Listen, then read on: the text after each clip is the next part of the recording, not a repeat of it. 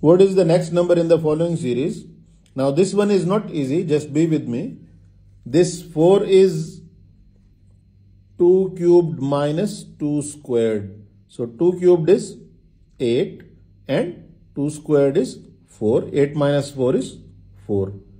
This 18 is 3 cubed minus 3 squared. 3 cubed is 27 minus 3 squared is 9. 27 minus 9 is 18.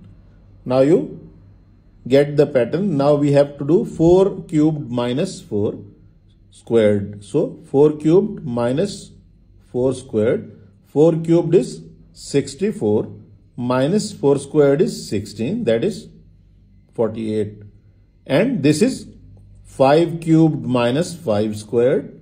Now we have to, for the answer we have to get 6 cubed minus 6 squared. 6 cubed is 216 minus 6 squared is 36. And if you do 216 minus 36, you will get 180. That's our answer, choice C.